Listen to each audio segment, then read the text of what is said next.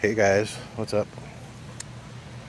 I am at Lewis and Clark State Park in Iowa, and I just got here. The pictures did not do it justice in two different ways.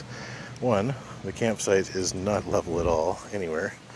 I'm not exactly sure if I'm supposed to set up my tent on the gravel or if they're allowing me to set it up over here behind the spot. I'm gonna do it either right there or right there. I kind of want to do it right there. Anyways, got my dog. She's on a leash now. She's gonna be hanging around, probably getting a heat stroke. I got electricity, which is awesome. I bought way too much firewood, so I'm gonna be trying to burn it all off tonight. And it's 6 p.m., but really 4 p.m. my time, so I'm like wide awake, ready to do this.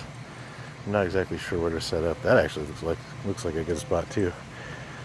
A little slanted though. So, anyways, I'm gonna start getting set up and maybe watch this shit show. I guess this guy's right. He's got a big ass camper. Vengeance. Anyways, time to get set up. I have access to the water. I don't know if I can actually get down to a beach or not.